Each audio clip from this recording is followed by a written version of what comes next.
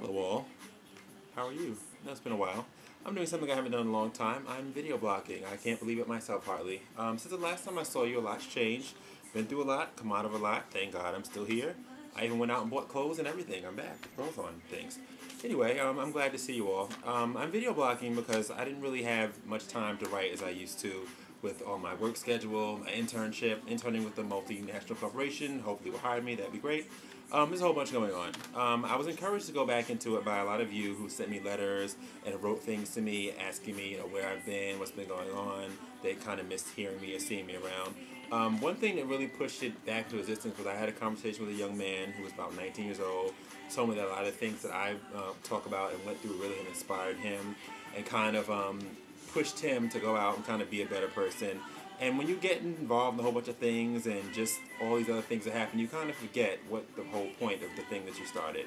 So it kind of had me go back and dig into myself and soul search and figure out, this is kind of what I need to be doing. And I'm really, really sorry that I kind of left it for so long. But I'm back. Along with me, I have another blogger who has been a little lazy himself, a good friend. Come on. Hey. It's been a long, long, long time. So, yes.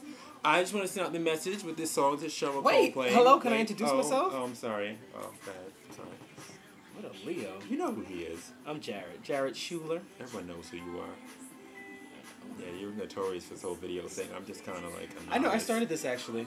Really? I It's did! like Little Richard. Wait a minute, why could it be Little Richard? Because Little Richard always says he started everything. Well, he did, just like me. No, I really did start this. You did. You created cameras and... No, I swear. We'll get into it later. I didn't really know did. you started it, but okay. Well, you can Google me. Okay. I've been doing it since the 80s. Well, playing in the background, that's Cheryl Cole, as we know, one of the one of the members of Girls Aloud. She's huge. She's in Europe now. Her album actually came out today. The song playing is Fight for This Love, and, of anything worth having, as she says, worth fighting for. We're worth fighting for. You are, I am, all of our things are worth fighting for, so... I actually want to start off reading a letter. What? What are we fighting for? I want to start off reading a letter. I agree. That someone sent to me. This is not the one, actually. The letter that someone sent to me. Since I've last been off. I've had a chance to answer my letters as much as I used to, but this is a really, really sweet one. Name is Kay. Completely out of the blue, I just want to say thank you. 2 years ago, my closet self sent you an email wondering how I could get in touch with other gay folks. You applied, BGC, Adam for Adam, etc. I met my boyfriend. What? I did. I met my boyfriend in 2 years of that site. We're going to grandma's together for Thanksgiving dinner this year. It's a beautiful Wait, love I'm story. just asking. Kay needed advice to find boys, and you say Adam for Adam? Because he was in a You small might town. You might have said and, he didn't Craigslist, know. Adam. Adam for Adam. But I found my first gay friend on BGC. But he found a boyfriend. I mean, usually you just find sex on those sites. You can find people. It's all about what you make it. People make online and say all this bad stuff about it, but it's all what you make it. You met me on Adam for Adam. I did not. No, we don't meet you out. I don't even know. Where the fuck did I meet you? It was Adam for Adam. I don't know where we met, actually. It was somewhere. Probably a function. By one of them, Jesus things. was in the room, though. That's all I know. Amen. Praise the Lord. Praise him. Sacrilege. Sorry. Oh, okay. So here we go. Now I have another question that we're actually going to get to today. Our main question of the day, from our. You need to start your girl over. No, we're going to the next thing. Oh, I'm sorry. Yeah, it goes over. Oh. M. You want to read this question? Cause I read like nobody's business. Yeah, I'm not good with reading. Name M. I want to simply ask, how you do it? How do you become so comfortable in your own skin? A little bit. Thanks. Sorry. How do you become so comfortable in your own skin to be so open and free? I am gay, and while I am not DL or anything like that, I am also not directly known. It's more like a parents know and a need to know basis. I struggle with this at times because I am extremely intelligent individual in graduate school working on my master's and then going for my doctorate. I have a lot to contribute to the world, and I often fear that my success will be undermined by A, my race, but who cares, and B, my sexuality.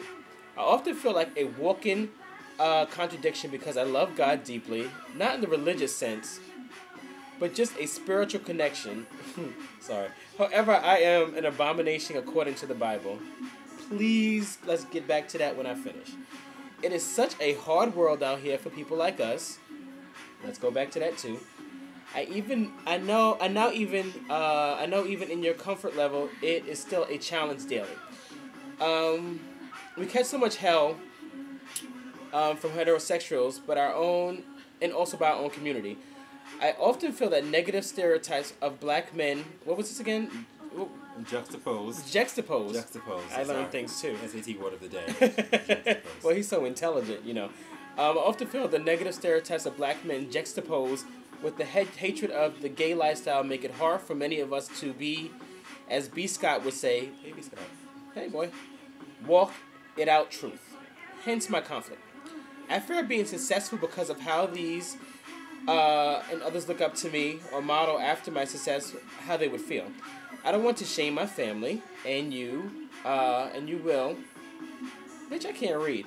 I want to shame my family. And well, you get the point. I just want to know how you muster the strength to do what you do. Keep doing what you do. You are a great example of what a great gay man is like and who is living his life. Thanks a lot, M. Thanks, M. That's a really great letter. I appreciate you saying those wonderful things about me.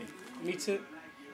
But okay, sorry. It was really me. I know. I was just trying to be down. All right. Anyway, so I mean, since the black men are juxtaposed, or let's go there. I mean, it's just a lot of. I guess he's asking me. I mean, I don't how think did you I get do comfortable in the anything skin? special. I just kind of live life and do me. I guess because I'm in New York and it's a little more. I wouldn't say accepted, but there's more of us here. Well, there's more. Me and you are native New Yorkers, and Right. people have to get into the fact that it's rare that you find people like me and Adam. I'm from the Bronx, Adam's from Brooklyn. Right.